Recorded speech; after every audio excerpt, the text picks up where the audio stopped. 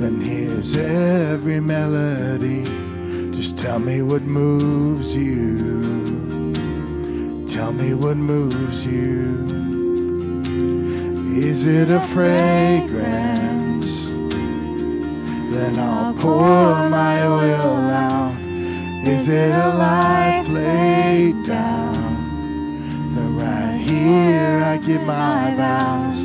Is it a song I sing?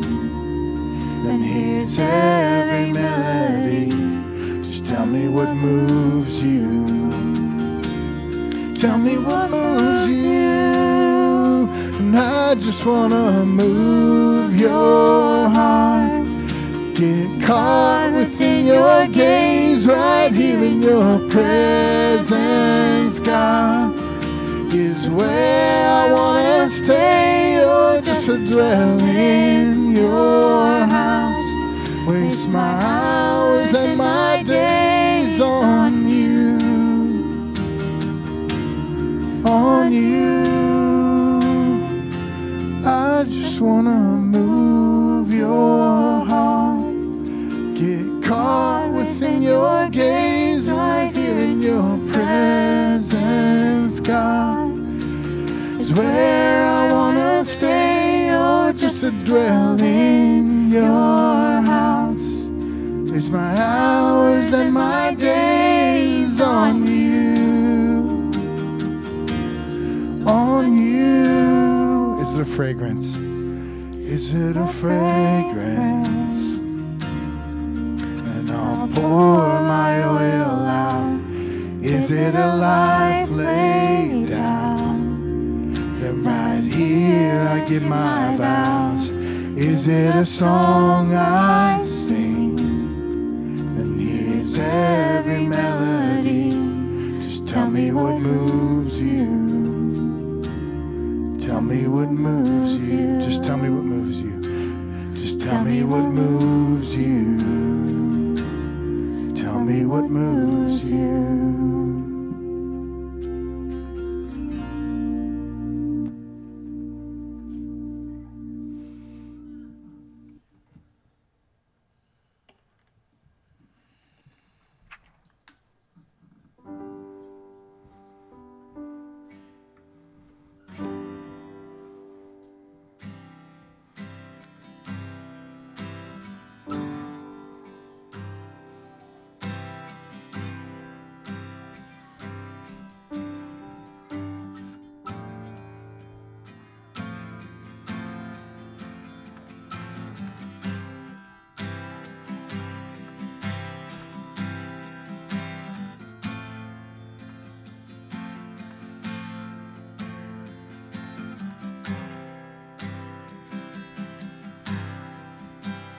Your name is high and above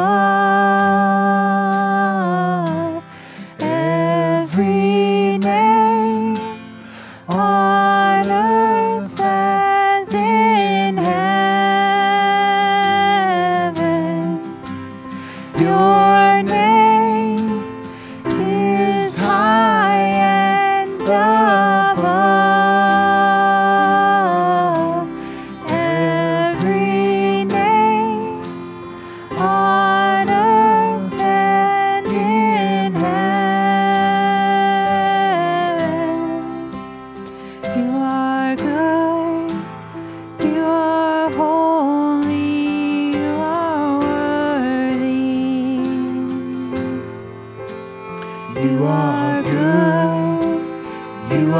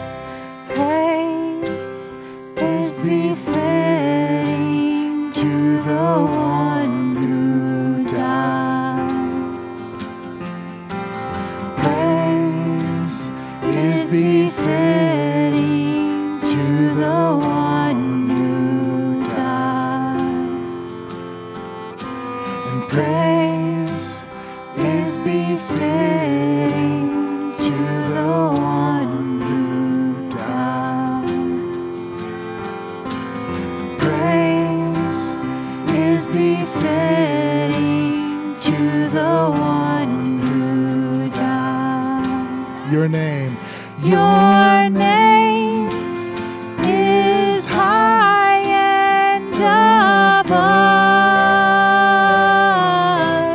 every name on earth and in heaven. You are good, you are holy, you are worthy. You are good. You are good. You are holy. You are worthy. You are good. You are good. You are holy. You are worthy. And praise is befitting to the one who died. Praise is befitting to the one who died.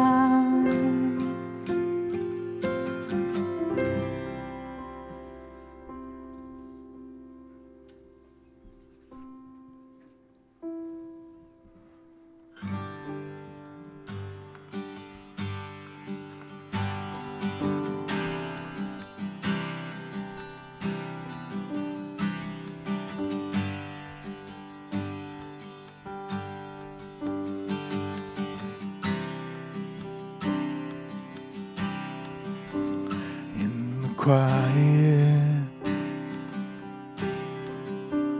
of my soul, and in the stillness I hear your voice call.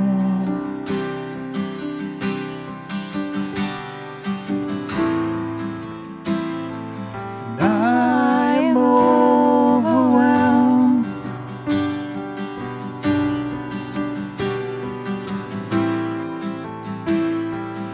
I'm lost for words to describe you. Jesus, you're more than a friend. Jesus, you're more than my heart could ever express. Your love and your grace never failed me. Your merciful touch always heals me. You bring joy to my soul, joy to my soul. My heart longs to worship you, my King, and I long to bring you a pleasing offering.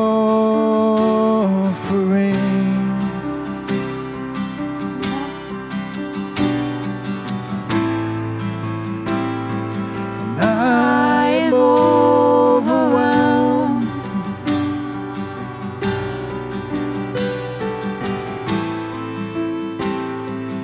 I am lost for words to describe you. Jesus, you're more than a friend. Jesus, you're more than my heart could ever express. Your love and your grace never failed me. Your merciful touch always heals me.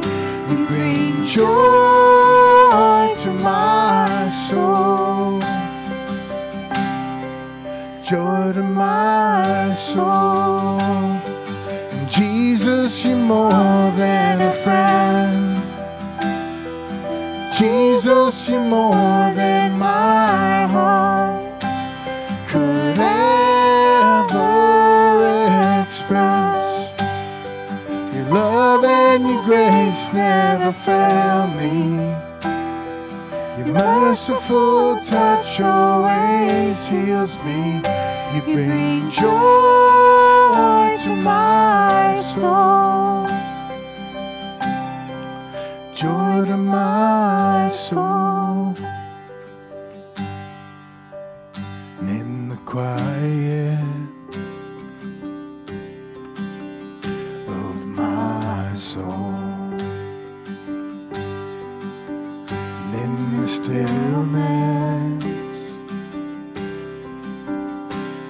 I hear your voice call.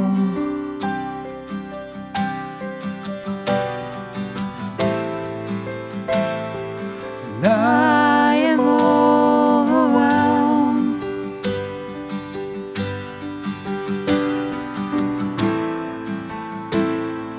And I am lost for words to describe you. Jesus, you're more than a friend. Jesus, you're more than my heart could ever express. Your love and your grace never fail me. Your merciful touch always heals me. You bring joy to my soul. Joy to my soul.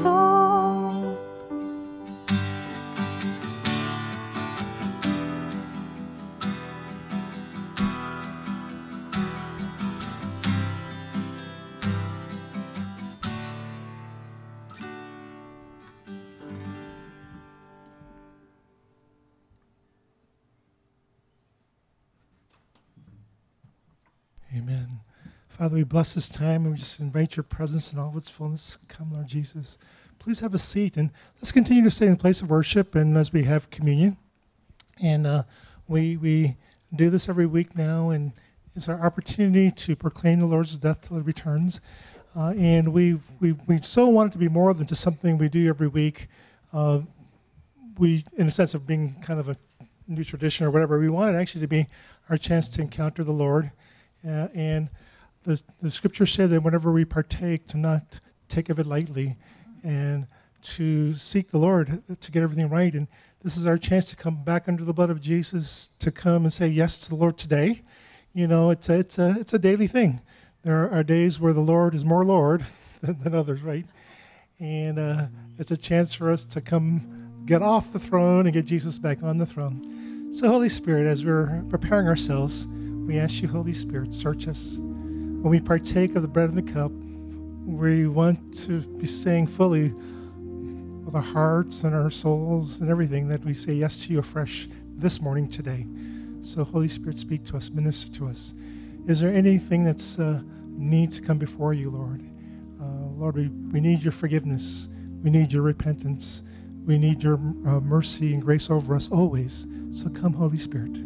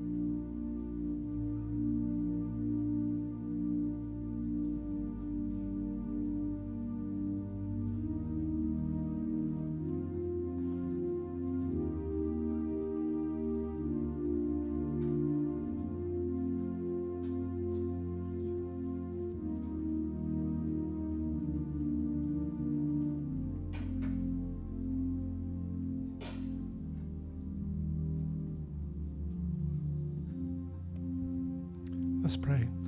Lord Jesus, we thank you for what you've done for us. And by your shed blood, all our sins are forgiven. Remove, Lord, from us completely as you take it upon yourself, Jesus, and you give us your righteousness. Thank you, Lord, that if we confess our sins, you are faithful and righteous to forgive us of our sins and to cleanse us from all unrighteousness. So we want to give you everything, Lord, the sin, the defilement, the shame, the guilt. Lord, we fall on your mercy, Lord, as we return to you, Lord, and say yes to you in every way. This morning as we partake, we say yes to you as Lord and Savior. We surrender to you again afresh, Lord. Have everything, Lord. We're completely yours, body, soul, and spirit. We bless you. We exalt you. We give you all the praise and glory and worship that belongs only to you. Thank you, Lord Jesus. Let's partake together.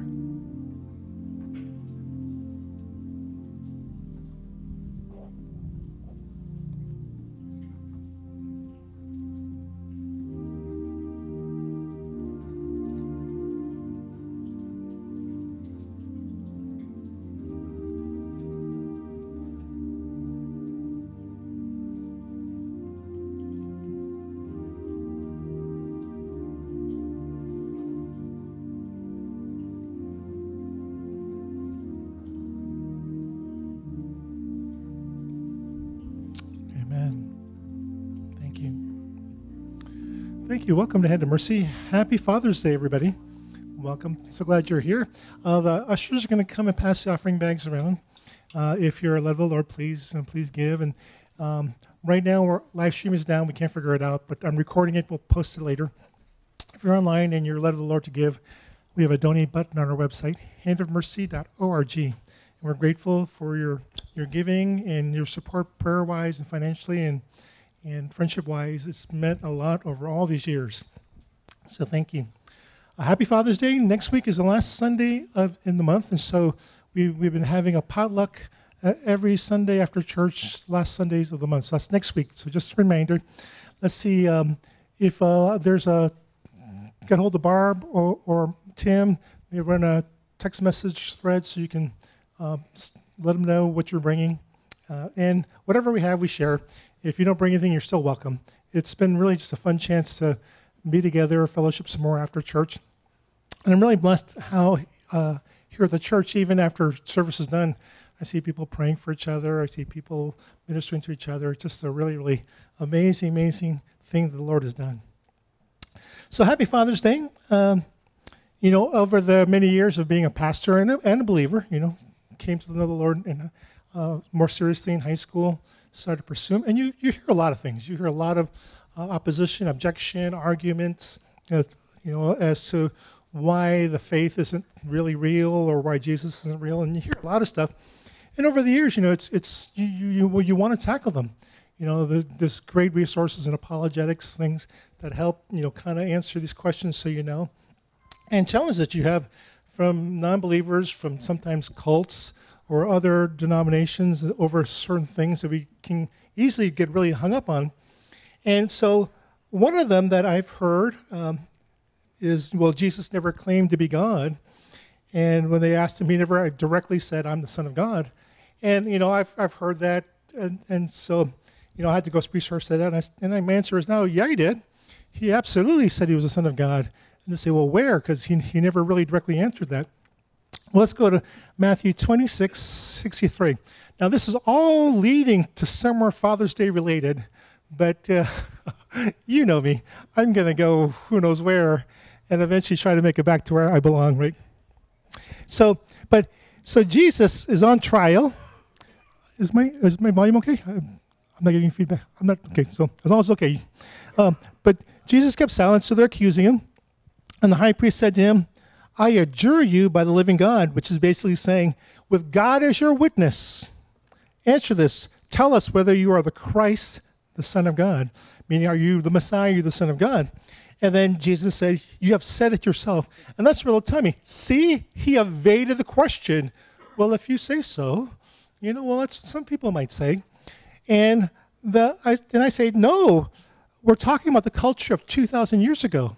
The way he answered is basically, in today's terminology, yes, sirree, Bob, is you got it. That's the fact, Jack, And then he comes back and says, nevertheless, I tell you, hereafter you will see the Son of Man sitting on the right hand of power and coming on the clouds of heaven. And then he refers to the Daniel prophecy of the Messiah, referred to as the Son of Man, saying, this is me, I'm coming on the clouds of heaven and on the right hand of power. And so, you know, this thing about understanding culture from a different country, a different time, you know, when I was in India the first time, I would ask some of my Indian coworkers, you know, hey, can I go do this? Is it all right to do this? And this is what they would do. And so I'd ask the question again, is it okay for me to go do that? You know, or sometimes I would say, is it okay to do this? And they go, you know, it took me 2.5 weeks of being in India for me to realize, oh, that means yes. Like this means yes in the U.S. But for 2.5 weeks, I'm like, why isn't nobody answering me? You know, and then when they're going like this with their eyes, they're like, it means to me, go away.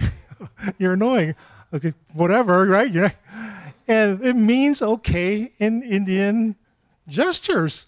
And 2.5 weeks later, like, oh, I'm totally misunderstanding their answer. And finally, one of them's like, oh, yes, of course.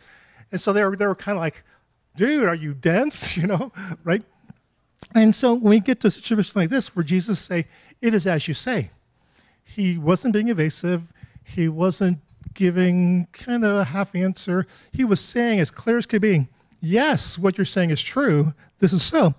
And then so the next verse, we can tell by the way they responded, the high priest tore his robes and said, he has blasphemed. What further need do we have of witnesses? Behold, you have now heard the blasphemy. What do you think? And they answered, he deserves death. So there was no misunderstanding in that conversation, right? And so for them to say that, so it was a misunderstanding, he was being evasive. Okay, they sentenced him to death. So if it's a misunderstanding and he's not really the Son of God, it's like, dude, no, you misunderstood me. Don't kill me. I'm not really the Son of God. He didn't. It went all the way to the cross. He was executed for blasphemy, which is putting yourself in the same level of God. And in this case, it wasn't blasphemy because it was true.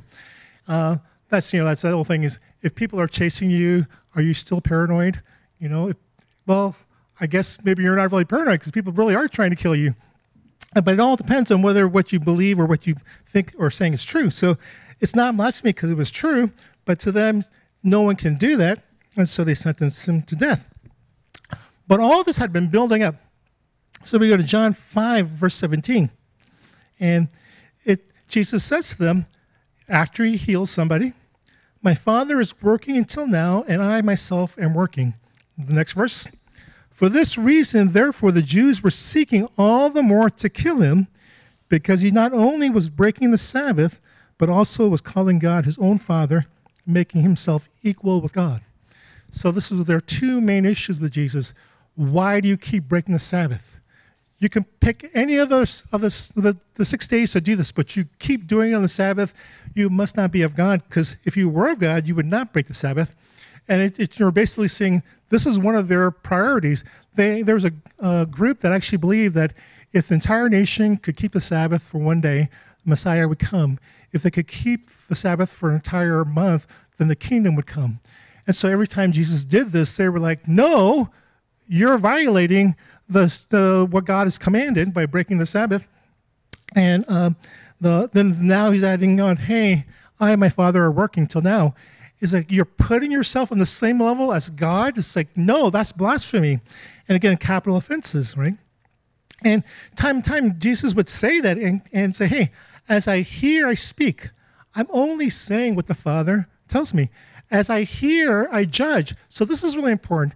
If you really want to understand a situation, start asking the Lord, what do you say? When I started doing that, it was crazy, the answers I was getting. There's one young woman who had hurt Barb's feelings over something, and I got kind of upset because, you defend your loved ones. Like, that's not right. Why is she doing that? And I asked the Lord, what do you think about this? And I heard him say, she doesn't believe anybody loves her, not even me. Whoa, that's not related to this. Oh, maybe it is related to what just happened. That's why she's reacting to Barb. And I didn't know what to do with that. And it wasn't until actually a couple years later that it got confirmed, because he actually sent me a dream, and I finally sent it to her, because the Lord tells me the rejection is the biggest wound in your life. And even you're being on the missionary field and doing everything you do is at the heart level, you're hoping that it's enough, that God would love you. And then her response back to me, Pastor Pete, when I get home, we really, really, really need to talk. And it was the biggest wound. But I was like, wow. I was ready to be mad at her for, having that run-in with Barb, and the Lord's telling me something different. When I was having struggles with my senior pastor, and he was burned out, and there he was just kind of mailing his sermons and other stuff in at times, and I'd be like, no, he's not prepared. Why are we just mailing it in? We have, and I'm, of course, in the business world at the time, we have 40 people here, 40 people times so many dollars per man hour. He's like, he is wasting this much of our time and effort because, again, he has nothing prepared. And then again, I made the mistake. Lord, what do you think about this? And what does the Lord say? I love him so much. He gives me everything he has all the time, which right now isn't very much. And I'm just stunned out of my anger. I repent. But those two things were the beginning of me realizing I don't see correctly, not even close. I assumed my anger would be the anger of God. I assumed my displeasure was the displeasure of God. I assumed my impatience was impatience of God. It's like, I need to start asking you. And it's crazy when you ask about, especially people as children, the love, the grace, the desire, the hope he has for them, redemption always, patience always, compassion always, hope always, always, always. If I listen clearly, he'll tell me the great things he wants to do for them if they would let him. It's stunned me and changed me so much. But and here I'm seeing Jesus. As I hear, I judge, and my just judgment is correct because it's not my will, but the will of my Father. And he said it time and time again, you guys, you're upset at me, you're picking bones with me. I'm telling you, I'm conveying what the Father is saying, doing, and the way he feels, right? And so in John 10, let's look at another example. So again, stuff's riling up, and he says to the Pharisees and to the Jews, I and the Father are one. And the Jews picked up stones again to stone him. So Jesus does it again. It's like, are you looking to pick fights, Lord? Which sometimes he was. How dare you even imply that you're anywhere even close to the Most High One, and that you're anything like him, let alone that you're the same and that you're one.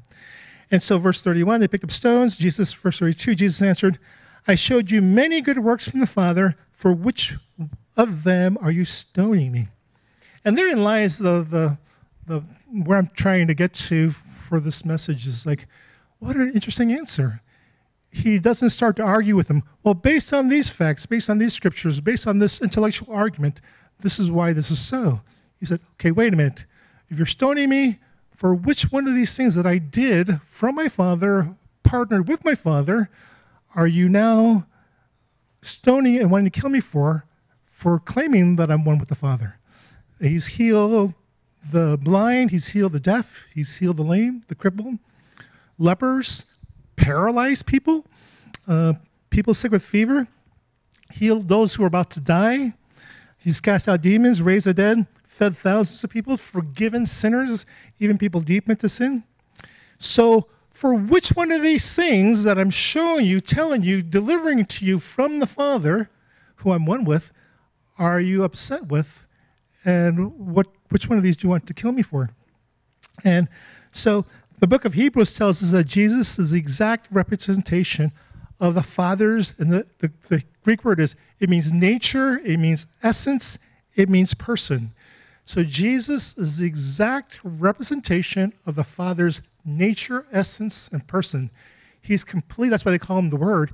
He's completely the fullness of who God is being conveyed to us, words and actions. Okay? And the two are one.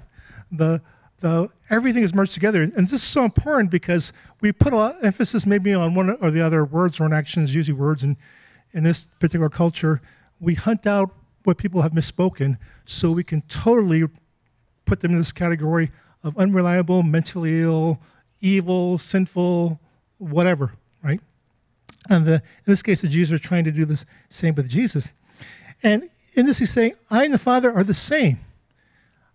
What you hear me saying is what the Father is saying. What you see me doing is exactly what he's doing. How you see me responding is exactly how the Father is responding. So this thing, when Jesus was healing, it was the Father healing. Also, when he was speaking words, it was the Father speaking them also. And they answered in verse 33, for a good work we do not stone you, but for blasphemy, and because you, being a man, make yourself out to be God. And again, this thing of, because they could not get over the Sabbath break, assuming the Sabbath breaking, and his equating himself with God the Father, it's like, no, we have to dismiss everything else that we're seeing because we don't think this is so. And then verse 37, let's jump there. And listen to what Jesus says. If I do not do the works of my Father, do not believe me.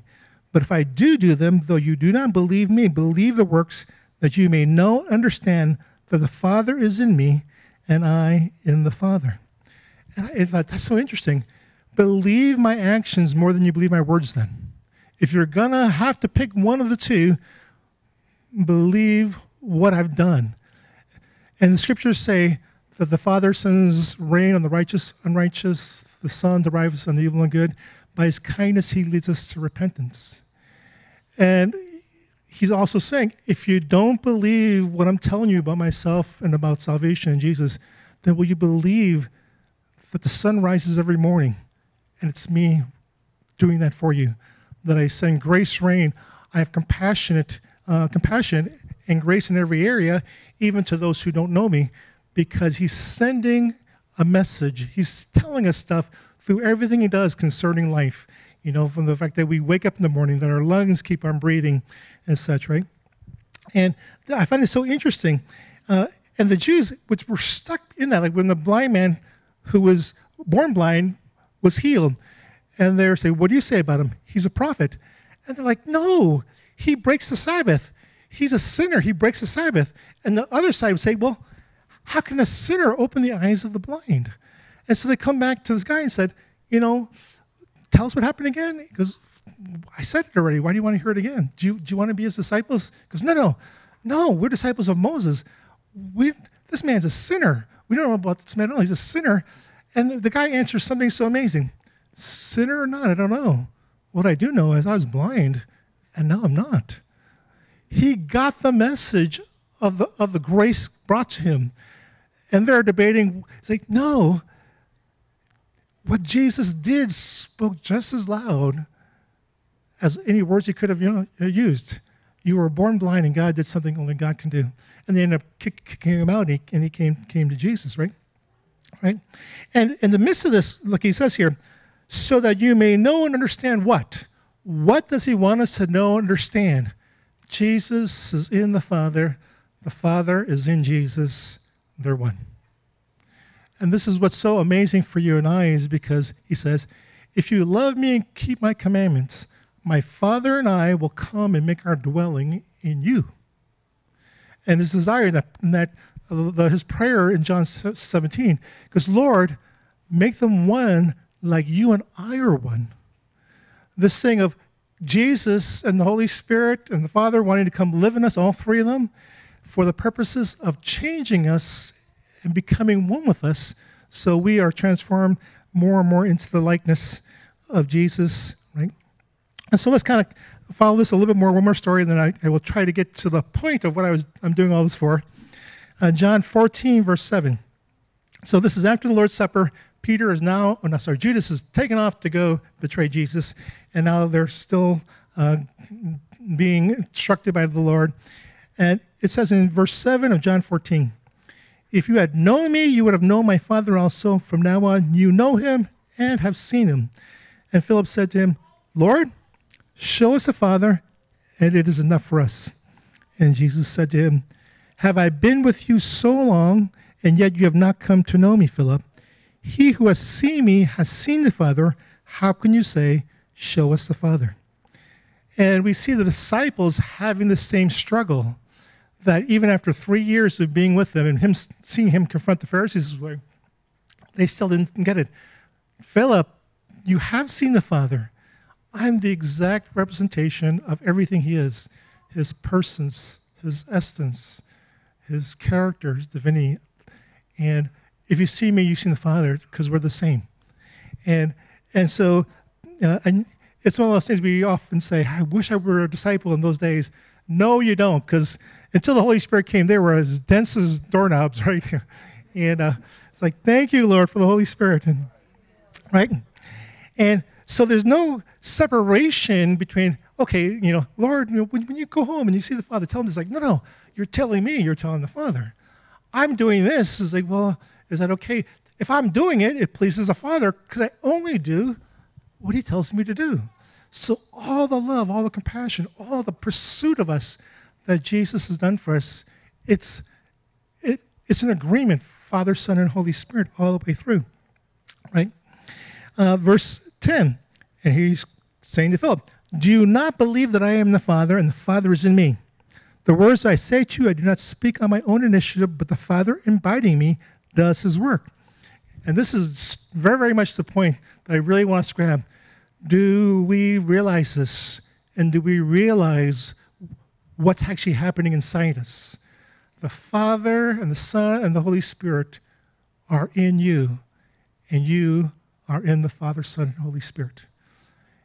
And the Holy Spirit's work is to grow us into greater oneness, that we are turned and changed into the likeness, the essence, the person of Jesus, that we're like Jesus.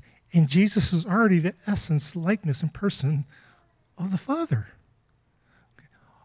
This desire of God to really be our Father, that we would look like our dad, that we would act like our dad, that we would learn the lessons from our heavenly dad, right?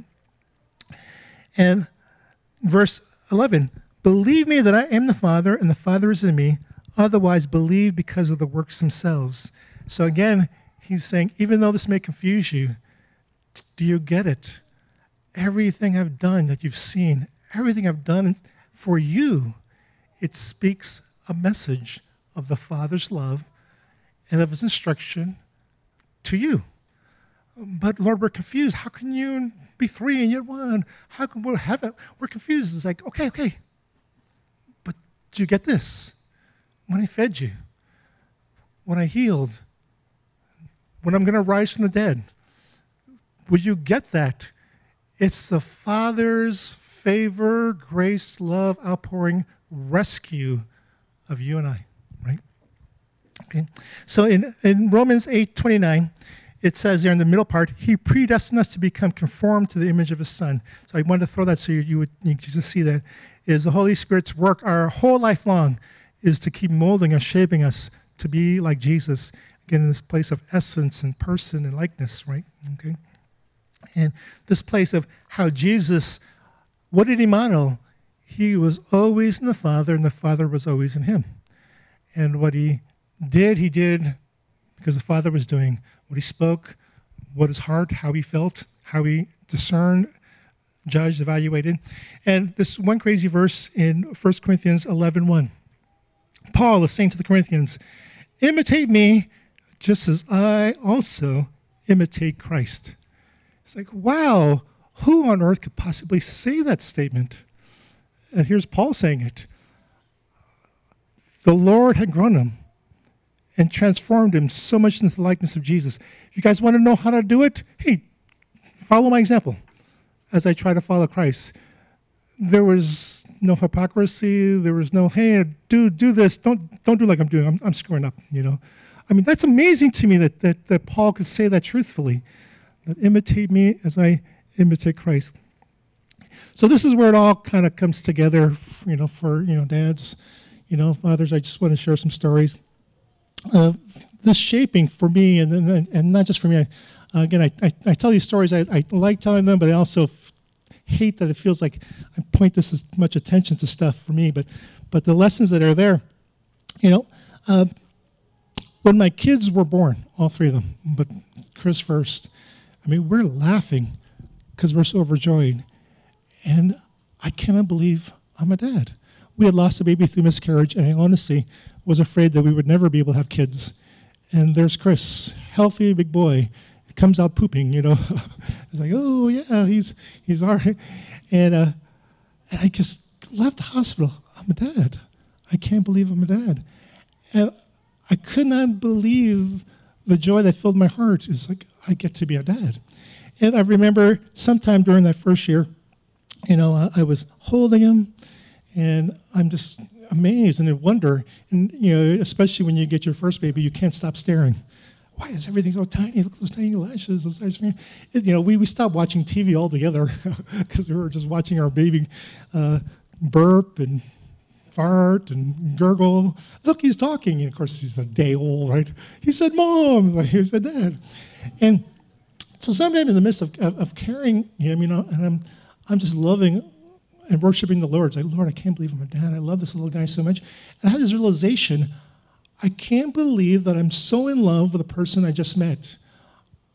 I'm ready to change my entire life to make sure he's okay and that he's protected, safe, you know. And I hear the Lord in the midst of me talking to him about how amazed I am and how thankful I am for becoming a father for my little guy. I hear the Lord say, can this little boy do anything that will make you stop loving him? And I'm like, no, there's no way. I'm stunned that I love him so much already, so quickly, and he hasn't done anything. And the next thing I know, the Lord is flashing scenes through my mind of Chris getting older, disobeying the Lord, being rebellious, and becoming a teenager, not even liking Barb and I, doing things totally contrary to what our heart is or what we would teach him to do. And my heart is sinking as these scenes are flashing through my eyes, my spiritual eyes, and I'm thinking, oh no, are you telling me this is what's going to happen with my son?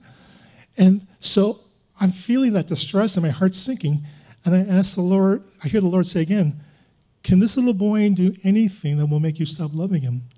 And I start crying. I can't turn it off now. I can't stop loving him. But God, he could break my heart. He could break my heart so bad. And I'm weeping. And I'm waiting for him to tell me that raise him up in the way that he should go. And that when he's old, he won't depart from it, you know. And I'm ready to do it. Just tell me what to do so this doesn't happen. And I hear the Lord say, son, this is how I love you. And then he was gone.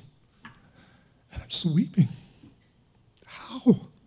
How could you love me like that? And I'm thinking, well, of course, he's God.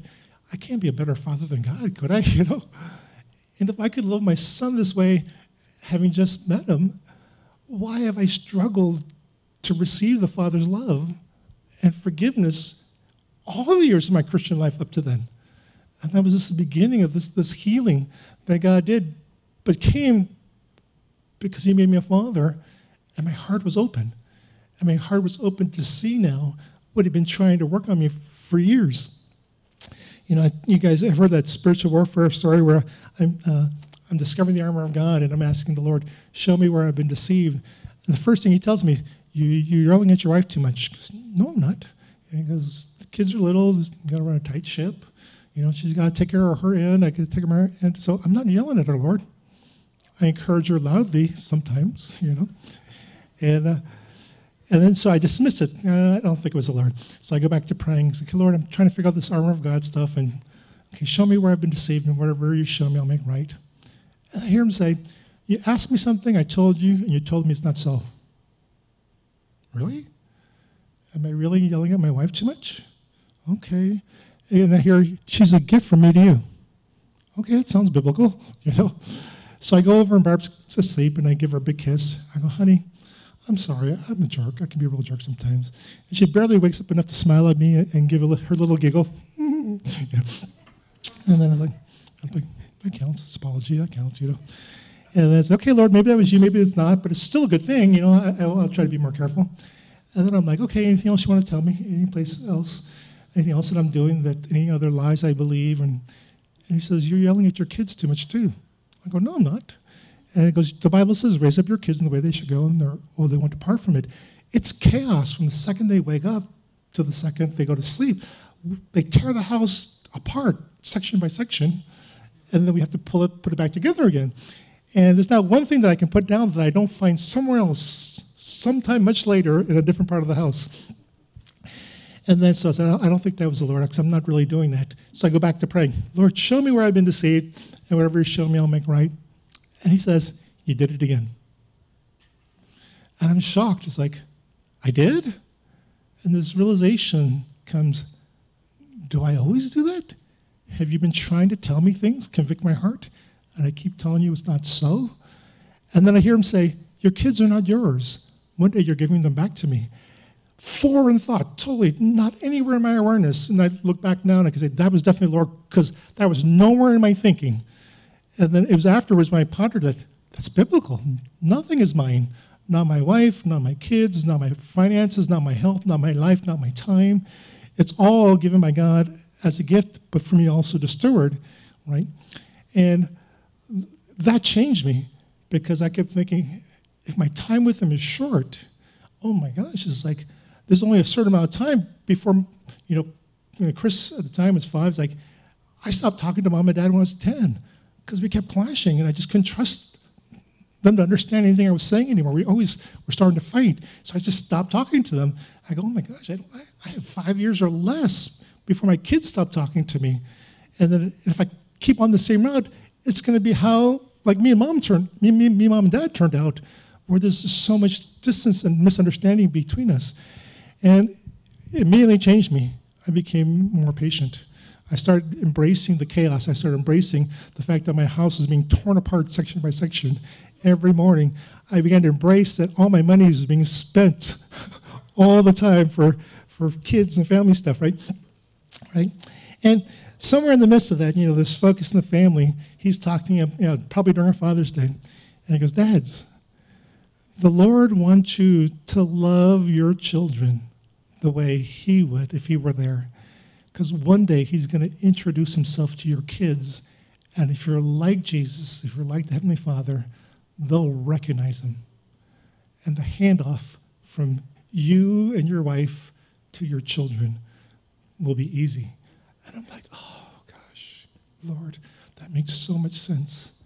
That makes so much sense. Again, another thing the Lord sent my way, it's like, I'm changing you. I want you to be like me. I want you to be like me because your family, your wife, the people you know need me. And they need an encounter with me. And I want to do that through you.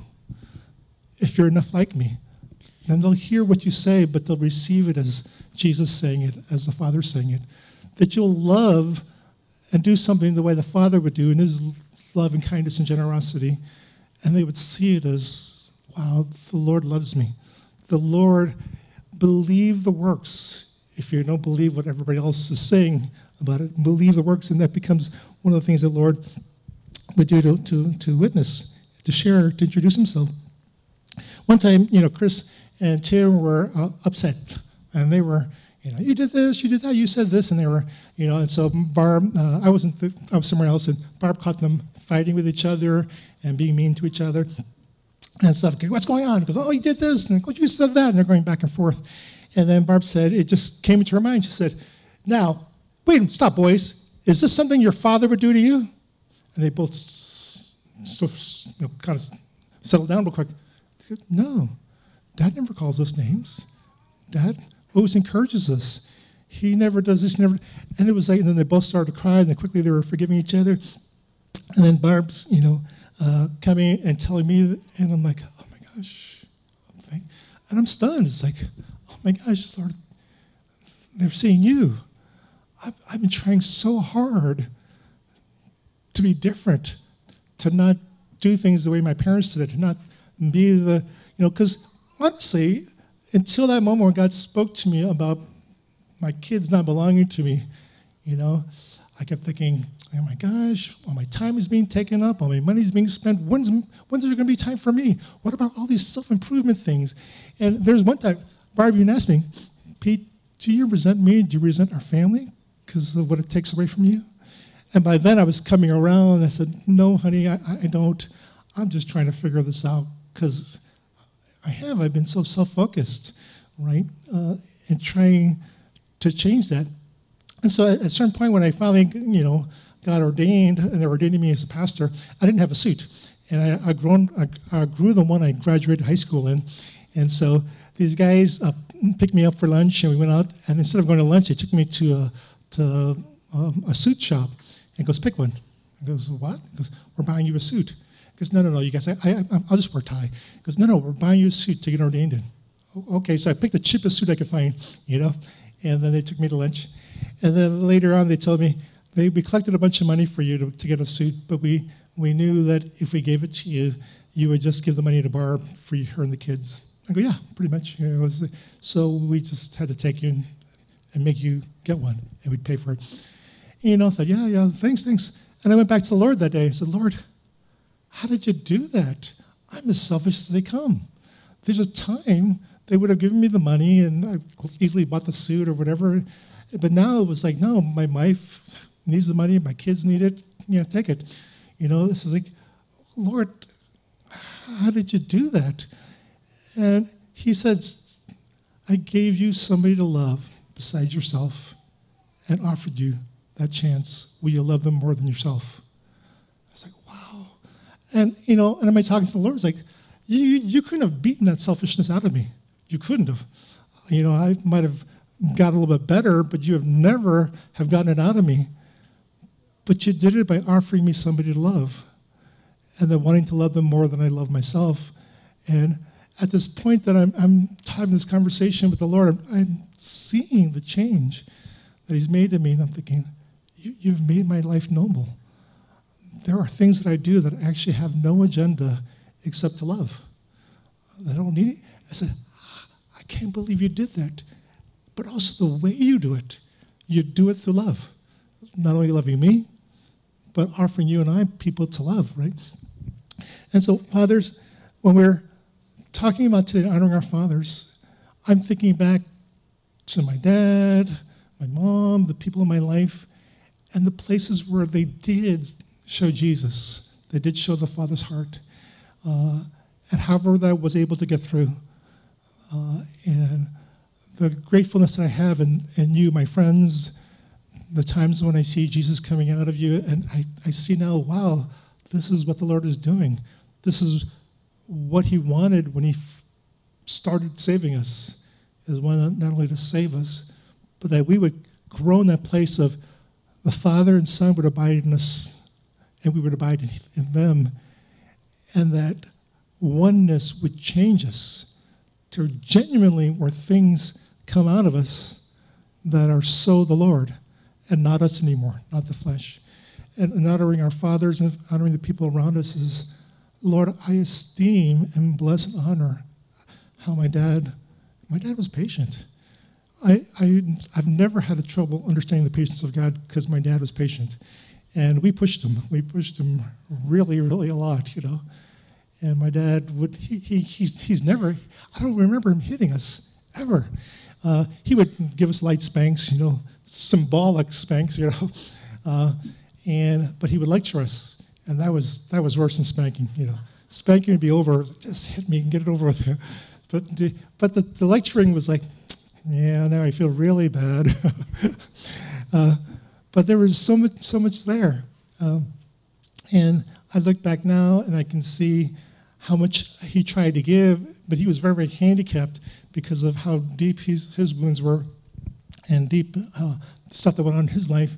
But to see what my dad overcame that way, So the thing that I just really want us to grab and looking at this is like, Father, thank you for the good works that came from the people you gave us, our fathers, our mothers, our family members, our friends.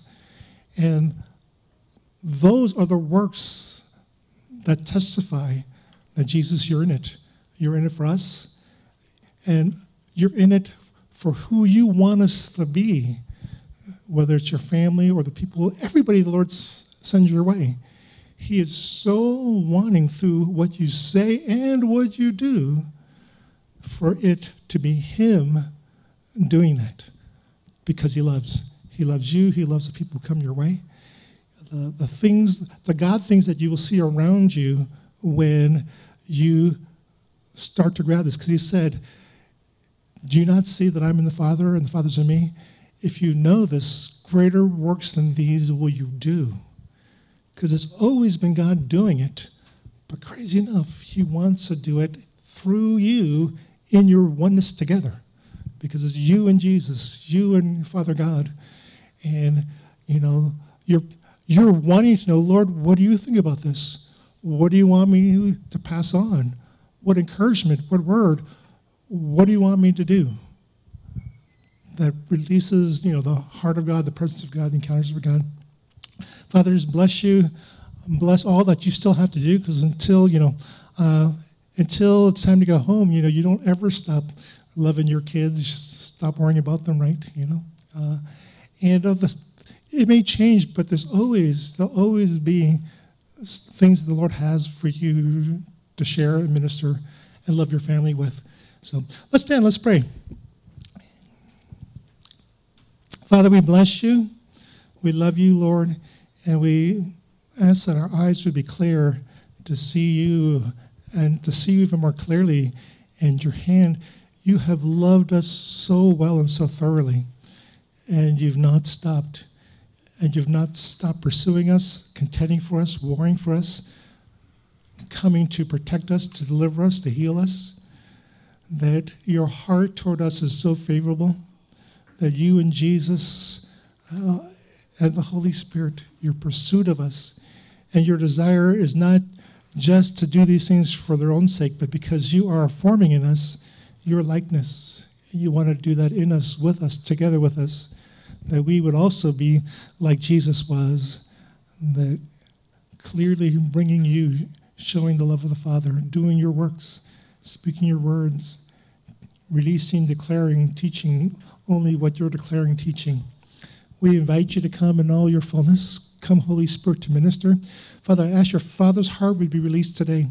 There are so many, Lord, that need to be healed by your love. Lord, remove every wound of condemnation, judgment, of harshness, every father wound, every mother wound. Lord, every pastor, spiritual leader wound. Lord, we forgive those who have hurt us, betrayed us, offended us, who did not walk in you like they were supposed to. And we ask you to forgive them when we forgive them.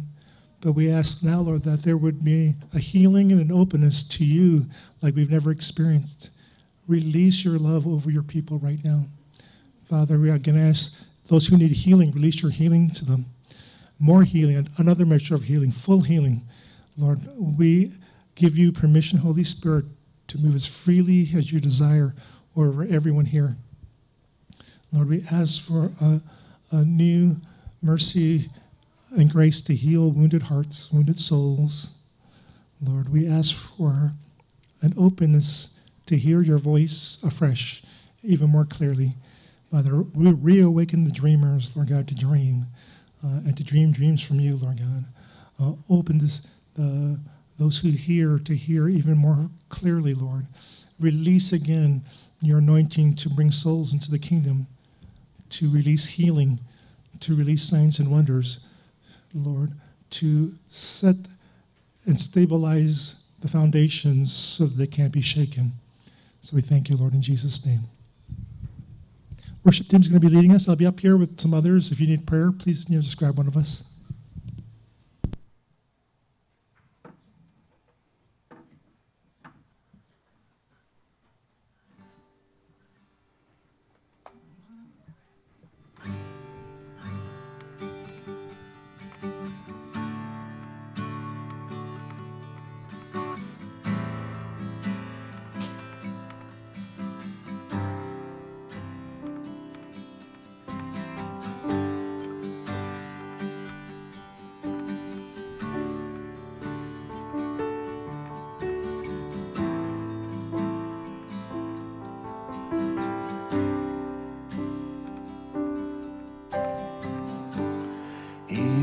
Is where I lay it down, every burden, every crown.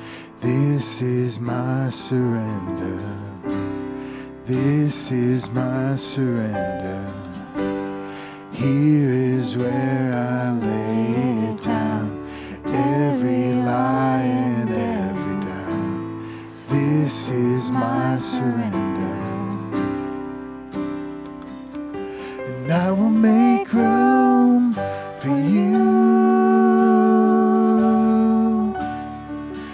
do whatever you want to do whatever you want to. I will make room for you to do whatever you want to do whatever you want to. Here is where I lay it down, every burden, every crown. This is my surrender. This is my surrender. Here is where I lay it down, every lie and every doubt. This is my surrender. And I will make room for you to do whatever you want to do whatever you want to. I will make room for you to do whatever you want to do whatever you want to.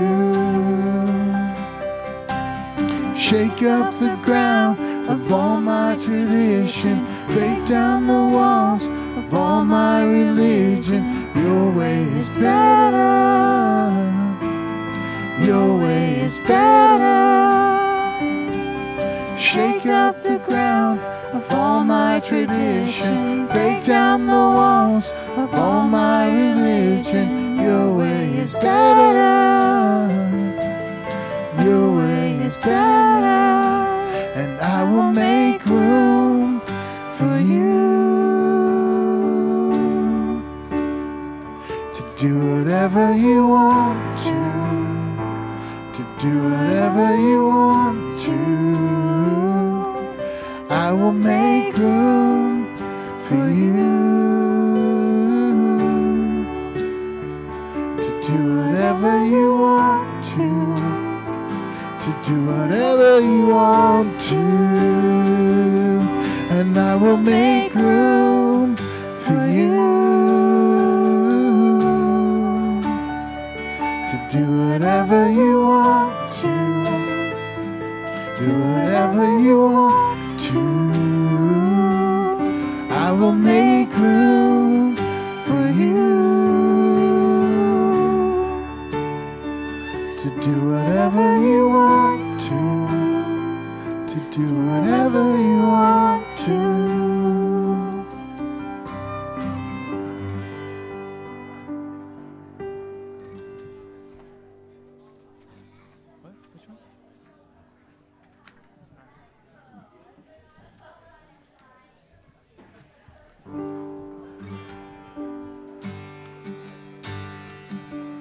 In the quiet of my soul, in the stillness, I